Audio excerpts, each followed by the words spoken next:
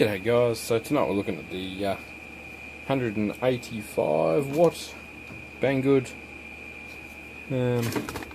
discharge. They sent it to me for the purpose of video review, so we get to have a play with it, see what we can do with it. I've made up some test leads so we can clamp them on a decent battery and load her up, see what happens. As the unit doesn't have any test leads, I'll show you a clip in a sec which I filmed in the first take slash stuff up of the video, and that's testing the USB Type-C, which I'm plugging into the camera right now so the camera doesn't go flat. Anyhow, long story short, we're doing this on the fly right now, so a couple of half decent alligator clips. This side of the bench we have a 40, what is it? It's a Full River 46 amp hour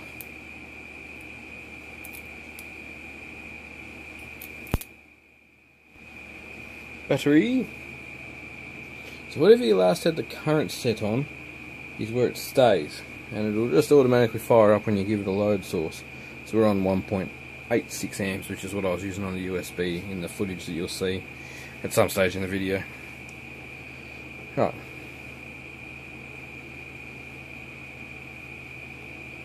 $12 amps, 12.9 amps, 13 amps. Now the fan comes on anything over about 1 amp. A friend of mine told me to not go too hard with it because we don't want to blow it up. He's got one. It's got a temperature reading which is cool, so it's creeping up now into the 30s, 40s. The heatsink appears to be doing something. 13 amps is probably pushing it for these leads, so the voltage is probably lower than what it would really be. But you can see some amp hours starting to draw off it nice and fast. That's what we're after. We're after good draw off. So we might back it down to 8 amps now. We've got up to 50 degrees C. Let's see if it starts going backwards the other way. 54, 55. So at 50 C, let's treat this like a break-in test. We've got to 55, let's see if it either statics there or starts to back off. There is obviously thermal paste on that chip because it's brought the temperature out to the heatsink. The heatsink's actually got some temp in it, and that's actually working. We'll let this run for a sec.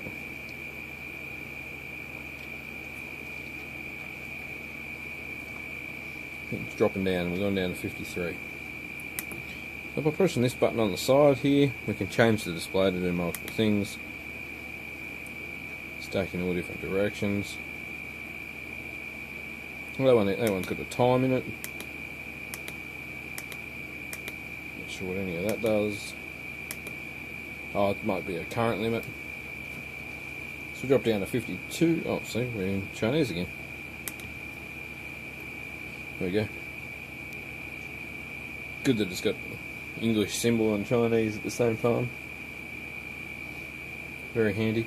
So I do a lot of lead acid battery testing because I have quite a few scrapyard sources that I can buy them from, quite cheap, and they're normally in pretty good condition. So we'll go back up above 10 amps again. What's it go to? Oh yeah. Tells you when to go over 185 pretty quick. Oh.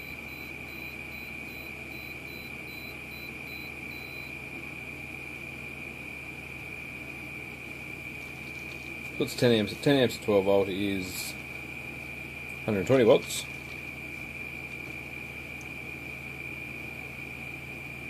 So essentially it's 185 watt rating is how much heat it can dissipate out of the chipset. So remember, wattage is absolute, wattage is always wattage, power is always power.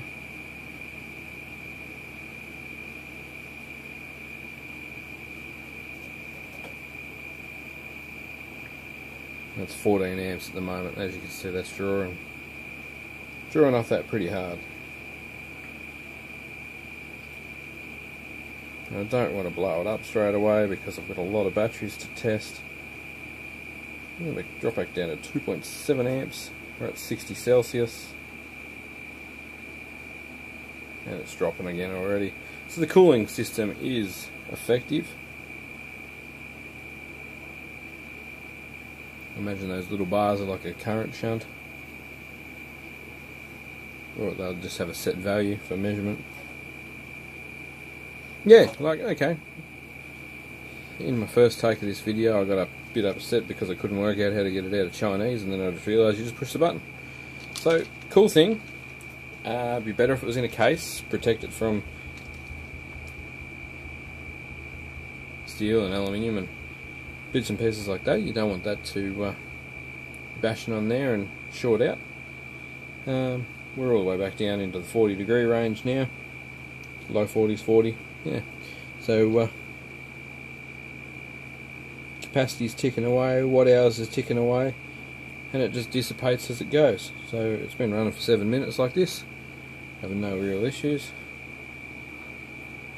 Can't have been running for 7 minutes. Or maybe it's just been connected to that battery for 7 minutes. Whatever. Ticking away nicely.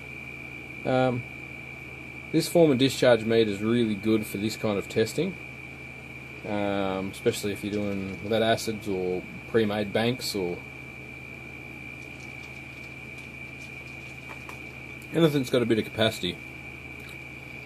There's no point really discharging single 18650s unless you want to do a rapid discharge test.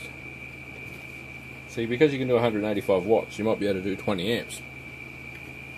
So you can test sag and that kind of stuff. Throw some big leads on it. Test an 18650 for a quick drop, or even a LiPo. LiPo, yeah, it'd be good for a LiPo. You would have to see if you can set a cutoff, which I imagine you can. We'll have a play with going through what it can and can't do and all that kind of stuff at another time, because it's getting late. But Banggood sent me this to play with for review. I'm not paid to make any advertising. If you buy one of these through the link that I'll leave in the video description, the channel gets a kickback, or anything off Banggood through the affiliate link. I personally would spend I think these were about $40, something like that. I'd buy one for $40. I actually don't know why I haven't till now. I never thought I'd have a use for a purpose-made discharger, but now that I'm using one, yeah, okay, it's a smart move. I've tied up my iMacs so many times, burnt that out, burnt several of them out, and then they don't work as chargers anymore either, so that's poor form. There's only one thing that's better than that, and that's the next review that's coming up. So this wastes off the excess charger's heat. This has regenerative discharge. You might remember my 1000 watt antimatter when Kabumo. Banggood sent me a 300 watt one to play with. So we will do that.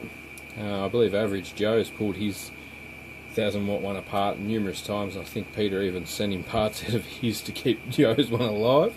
Mine went boom. We called it a day.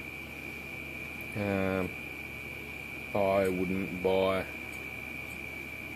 the 1000 watt one. It wasn't that greatly constructed, but this one is a lot more similar to the iCharger. But anyhow, there'll be a review on that another time. These are great for their price, very versatile, 36-volt input. Yeah, can measure. Crazy. Oh, it can be powered with 5-volt micro USB. There you go. Cool. So we'll do some more in-depth stuff. Go and buy one if you want one. Links in the video description. Thanks for watching. There'll be a clip at the end, probably now, of me discharging off a USB Type-C. Thanks for all the views. Thanks for watching. We're nearly at 5,000 subs, guys. Catch you in the next video. Cheers.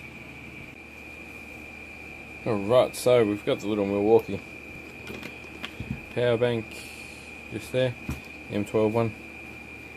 we're just going to have a go at winding some.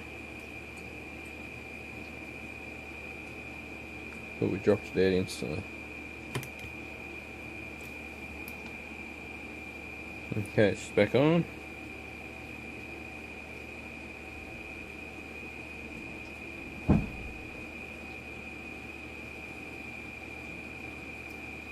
So with a 1 amp load, it drops to 4.81 volts. And on comes the fan once the load starts to happen straight away.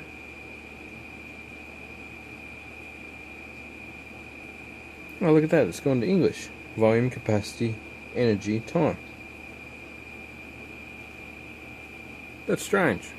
That's heaps more useful because, yeah, it actually makes sense to me now because I really don't know any other languages.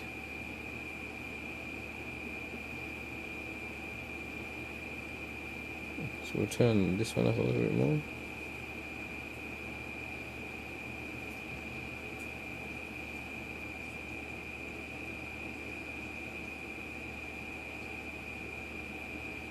Okay, so the closer knob to us is the fine adjustment. And that one's the coarse. At 1.67 amps, it's only got 4.5 volts coming out of it. That really struggles. Or maybe it's the cord. Hard to say. Could be the cord. But there you go. That is how you test a micro USB out of a device for its output, which is cool because it means that when we get power banks and things like that, we can test them out. Now I've used a USB type C cord, normally one of the better cords you can use because USB type C can handle like 3 amps or something like that.